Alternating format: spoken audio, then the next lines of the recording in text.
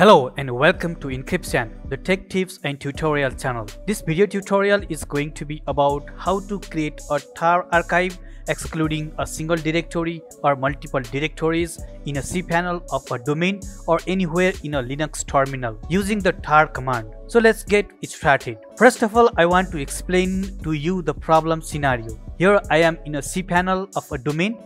I click on the file manager. Then I click on the public_html folder where our website files are hosted generally. Here I want to compress the wp-content directory but excluding some of its subdirectories. So I double click on the wp-content folder and here I want to show what directories I want to exclude. I want to exclude the directories of the folders ai1wm-backups, updraft and uploads because they include so many files and directories into them and are very large in size. I don't need them anymore, so I want to exclude them. Let's open the terminal from the cpanel tools. I have already opened it. If you don't know how to open a terminal in cpanel, let me tell you the steps. Log into your cpanel account using your username and password. Once you are logged in, locate the advanced section and click on the terminal icon. A new window will open with the command prompt where you can enter commands and run scripts. If this is your first time using the terminal, you may need to accept a security warning to proceed. You can use the terminal to perform a wide range of tasks such as managing files, installing software, creating an archive, and configure your servers. Now you know how to open a terminal in the cpanel.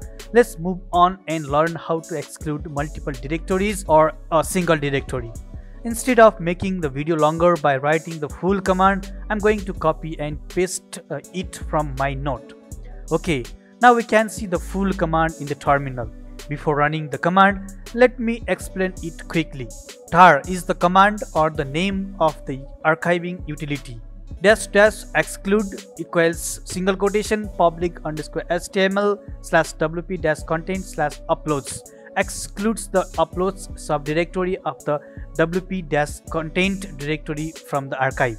In the same way, another exclude is to exclude the updraft subdirectory of the wp-content directory from the archive, and the another one --exclude is the exclude command for the subdirectory ai1wm-backups in the wp-content directory from the archive.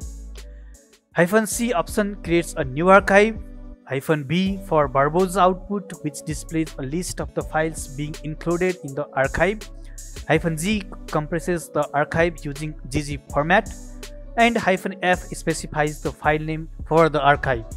That's all. If you want any other directory or directories to be excluded, you can add --exclude equals to and then directory path inside the single quotation. Or if you want to just exclude a single directory, you can define only one exclude option.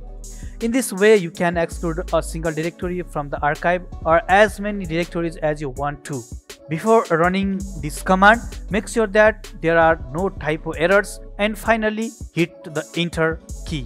Wait for some time. You can keep an eye on the screen and check if any excluded directory is included on the archive.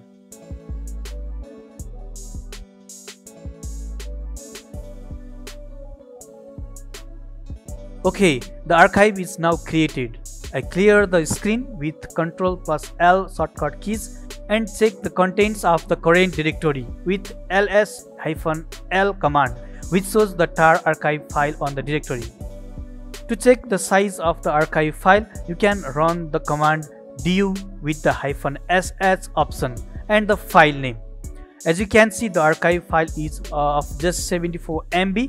We can easily download and extract the file in another computer or another location, which gives you the content of the wp-content directory without the directories ai1wm-backups, updraft and upload directories.